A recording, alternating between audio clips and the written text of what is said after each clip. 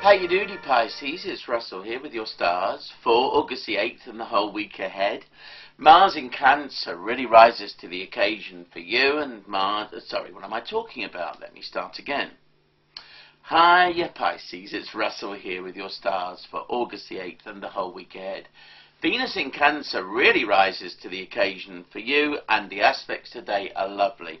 Great for relationships, fantastic for spending your time with someone you care for, and if you're looking for love or companionship, then just get out there, go wherever you need to go and enjoy yourself. The more you're travelling, the more you're away from your country of birth or where you live, the better. There is a strong international vibe now, and it is that should be cashed in on. In?